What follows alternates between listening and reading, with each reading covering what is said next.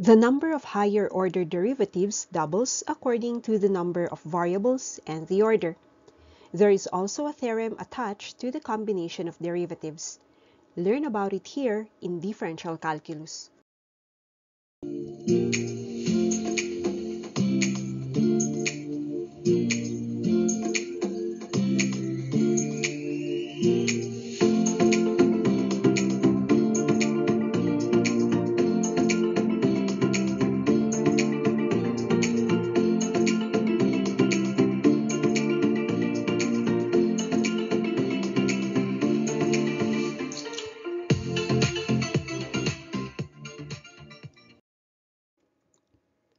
Using the same equation from our introductory concepts, z is equal to x squared plus y cubed, we have the two partial derivatives arising from the variables x and y.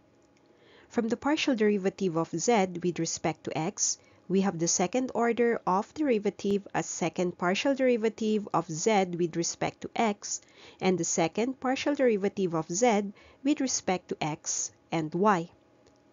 The other first-order derivative, the partial derivative of z with respect to y, generates the second-order derivatives of the second partial derivative of z with respect to y, and also the second partial derivative of z with respect to y and x. Now, taking a closer look at this pair of partial derivatives, it is notable that they are the same, though their orders are flipped. The question is, are these partial derivatives truly the same or not? A French mathematician, Alexis Clairaut, who validated Newtonian principles in his book, also had made a theorem in calculus. He said that in higher order derivatives of continuous functions, the order of derivatives do not affect the result. Thus, the derivative pair of our concern should be equal according to Clairaut. Let's verify Clairaut's theorem with the function x cubed y squared minus 4y raised to 6 all upon x cubed. We start by taking the first derivatives, and since we do have x and y, we do expect two partial derivatives, one with respect to x and another with respect to y. Let's start with the partial derivative of the function with respect to x and get the partial derivative of f with respect to x as the constant y squared multiplied by the partial derivative of x cubed minus 4y raised to 6 times the derivative of x raised to negative 3. This is the transformed term for 1 over x cubed.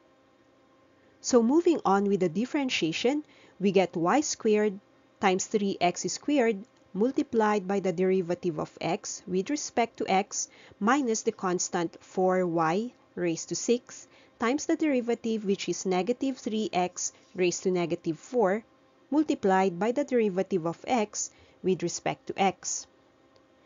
Dx over dx is 1, so the derivative is reduced to 3x squared y squared plus 12y raised to 6 times x raised to negative 4, which can be written as the partial derivative of f with respect to x as 3x squared y squared plus 12y raised to 6 over x raised to 4. For the other partial derivative of the function with respect to y, we can simplify this as x cubed times the derivative of y squared minus the constant 4 over x cubed times the derivative of y raised to 6. The derivative is then x cubed times 2y with the derivative of y minus 4 over x cubed times 6y raised to 5 times the derivative of y.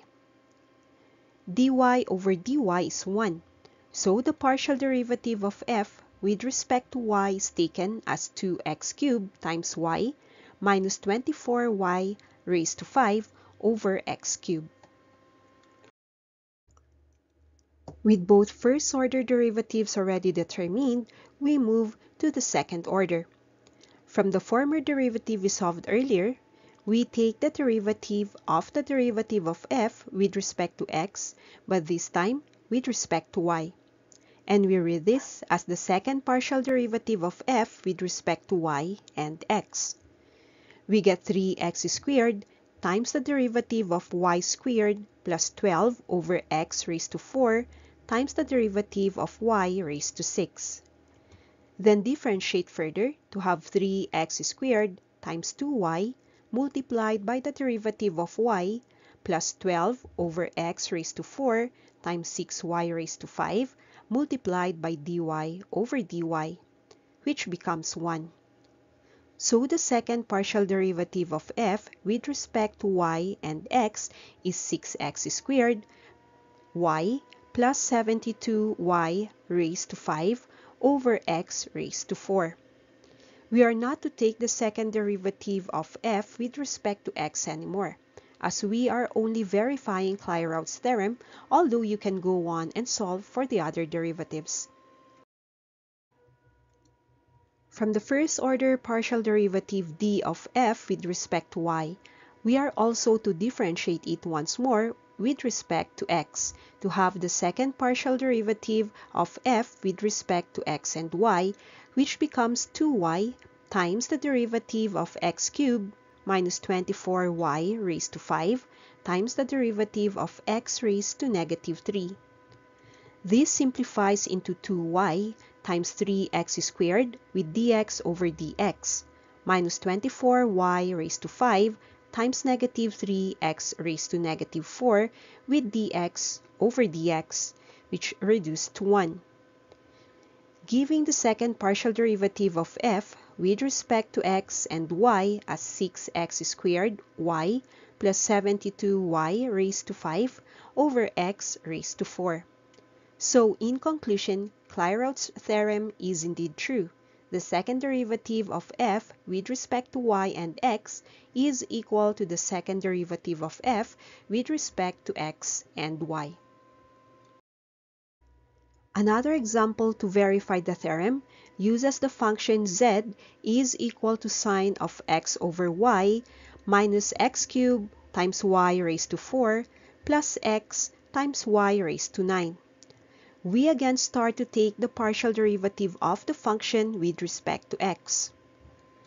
The partial derivative of z with respect to x is cosine of x over y times the derivative of the unit x over y minus the constant y raised to 4 times the derivative of x cubed plus another constant y raised to 9 times dx over dx, which is taken as 1.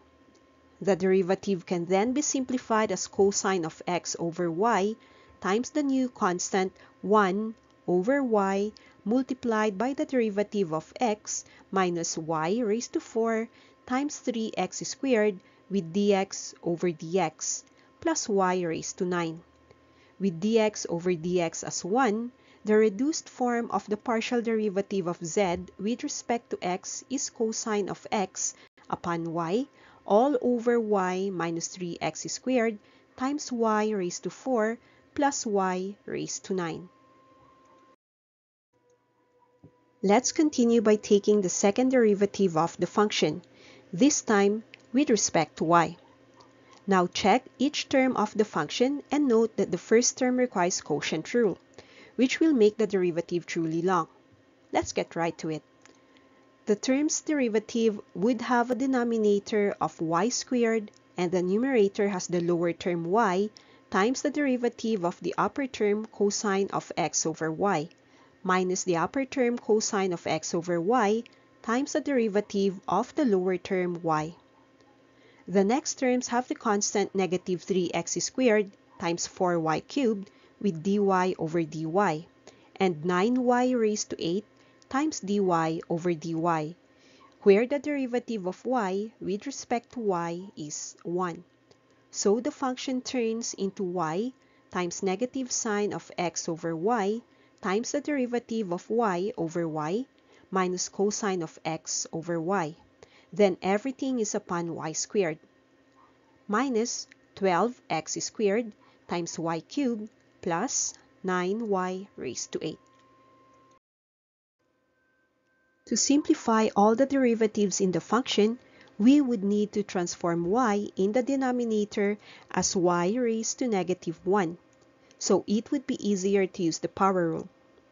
Having the new form, we get negative xy sine of x over y times negative 1 with y raised to negative 2 multiplied by the derivative of y minus cosine of x over y.